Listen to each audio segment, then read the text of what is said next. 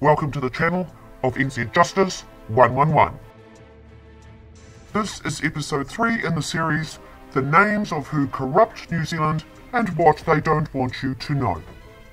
We ended episode 2 with Lisa being persuaded by Senior Sergeant to take him back, while he, Christopher Lynch, Lisa's professional trustee, and Lisa's former barrister, cunning Warren Simpson, hid the fact from Lisa and her mother that the prenup that protected Lisa's trust from Senior Sergeant was missing. Unfortunately for Lisa and her mother, the dishonest hiding from them that the prenup was missing was only one cog in this utter wheel of deception that saw this honest family lose their entire life savings. Without further delay, here we go. After Senior Sergeant successfully convinced Lisa to take him back, she decided to sell her tenancy management company and focus full-time on property development. Shortly after, Lisa also decided to sell her trust property and buy another 2.5 acres in the country so her trust could build yet another brand new home. As Lisa's trust held a large amount of equity, she approached her trust bank and requested a small short-term loan of $20,000 to prepare her trust property for sale. Senior Sergeant, on learning this, offered to lend Lisa the $20,000 and even offered to make the weekly repayments to the bank for the loan because Lisa had been property managing for free Senior Sergeant's home he had rented out to tenants. All Senior Sergeant asked was that Lisa repay him back once her trust property had sold. Don't be fooled by this alleged kind gesture from Senior Sergeant. You will see why later on. In 2005, Lisa sold her family trust property for $1.3 million. As proof of this, here is a screenshot of the sales agreement. The names of Lisa's trust and the buyers have been blocked out for privacy reasons. However, you can clearly see Christopher Lynch's name appears in the vendors line, as he was one of the trustees for Lisa's trust. The sale proceeds from Lisa's trust property after the bank was repaid was just over $700,000, with Lisa's trust purchasing a new vehicle and depositing the remaining balance in the bank. Here is a screenshot of one of Lisa's trust bank statements showing the balance of just over $659,000. Lisa's trust then used $530,000 of this money and purchased another 2.5 acres of land where her trust would build a new home. Here is a screenshot of the purchase agreement. Again, the identities of Lisa's trust name and other private details have been blocked out. But as you can clearly see, Christopher Lynch's name as one of the trustees for Lisa's trust appears in the purchasers line. The purchase price of $530,000 is confirmed by the green arrow, as well as confirming cash was paid by Lisa's trust to purchase the bare land. Here is a photo of the actual house Lisa's family trust built on the land, which Lisa believed was protected by the prenup. And here is a photo of the actual house Senior Sergeant owned that was also protected by the prenup. This image has been taken from Google Maps. One only needs to see these two houses to realise who would greatly financially benefit under a property relationship claim if the prenup was to remain permanently lost. In June of 2005, after Lisa had sold her trust property, and while she was organising the building of a new home on the land her trust had just purchased, Lisa and her son from her previous relationship, Senior Sergeant and the couple's young daughter, who had just turned 2, moved into rental accommodation. Soon after moving in, Senior Sergeant offered to give Lisa a joint card on his EFTPOS account that belonged to the same bank as Lisa's family trust accounts. The couple agreed to deposit equal amounts of money each week into the Senior Sergeant's EFTPOS account to cover the majority of the general living expenses for the family. Senior Sergeant also kindly offered to pay the fortnightly rental payments for the home the family was renting. Soon after this first rental payment was made by Senior Sergeant, he gave Lisa the joint card connected to his EFTPOS account. A short while after, Lisa went onto the computer and, as per normal, logged into her trust's online banking facility, where she saw Senior Sergeant, without her consent, had managed to have 4 of his accounts show up alongside Lisa's family trust bank accounts.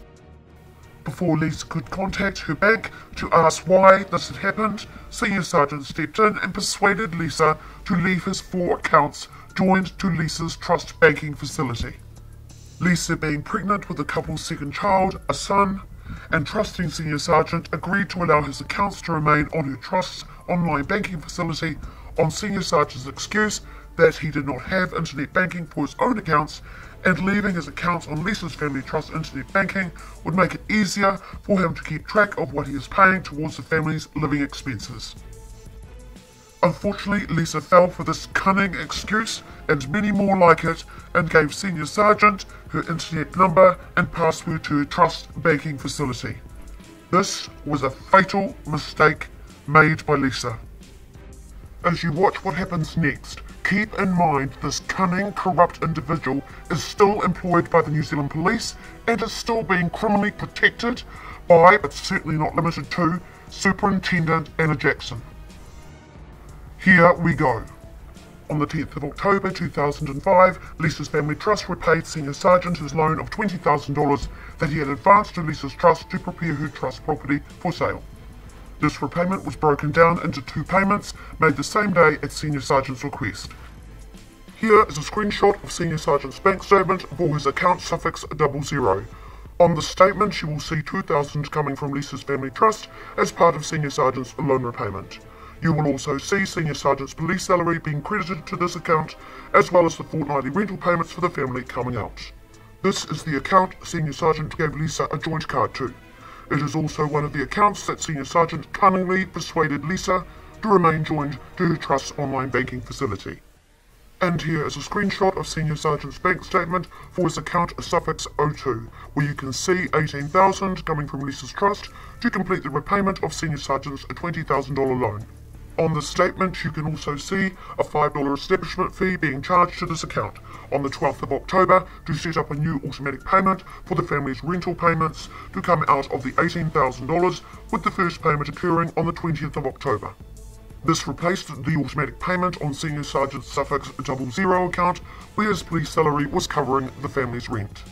Senior Sergeant ensured his suffix 02 account was also joined to Lisa's family trust banking facility, but she did not hold an EFTPOS card to access this account. Other bank statements for Senior Sergeant's 02 account confirms his further spending of the $18,000 via internet banking, his personal checks and EFTPOS transactions. On the 21st of December 2005, only 8 weeks after Lisa's trust repaid Senior Sergeant his loan and he started to spend the money, he, behind Lisa's back, secretly emailed Barrister Christopher Lynch and falsely accused Lisa of spending his $20,000 loan repayment on the family's living expenses. Lisa was also despicably accused of financially having to rely on Senior Sergeant after she had sold her tenancy management company. Here is a screenshot of the part in Senior Sergeant's email to Lisa's professional trustee, Barrister Christopher Lynch, where Senior Sergeant is recording gross lies about Lisa behind her back. Notice Senior Sergeant's email cunningly records in inverted commas "our" when referring to the new land Lisa's trust had just purchased. Senior Sergeant later went on to go and commit countless acts of dishonesty, deception and perjury against Lisa and her mother during a High Court trial.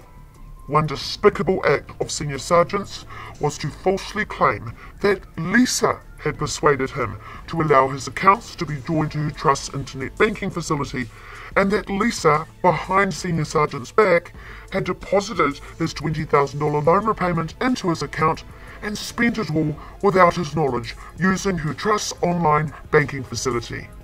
NZ Justice 111 looks forward to releasing the episode that will, by unequivocal evidence, expose to you exactly what went on in this High Court trial, and will pull apart the insidious judgment delivered against Lisa and her mother by the grossly incompetent and corrupt judge, John Presley.